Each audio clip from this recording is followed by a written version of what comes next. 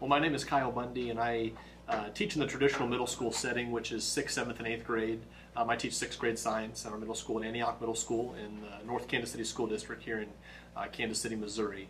One of the great things I found about eLocker is just the ease of use of eLocker. Before having the capability of eLocker, it was very difficult for my students to do work on their iPad and get it submitted to me. For example, we were doing video logs in our science class, and before it was take the video, shoot the video on your camera roll on your iPad.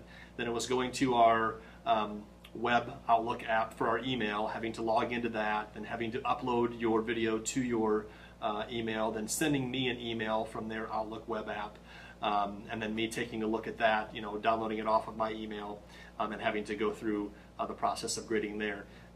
Now with eLocker, it's so simple in the fact that we simply log into our eLocker, we go ahead and choose the option to shoot the video right there from our eLocker. They shoot the video, it uploads directly into their shared locker, and I have the access right there immediately where I can get a hold of that video, make comments on that video, make an audio recording of that video, and it's back to them literally within 2 minutes of them uploading that video. It's fantastic.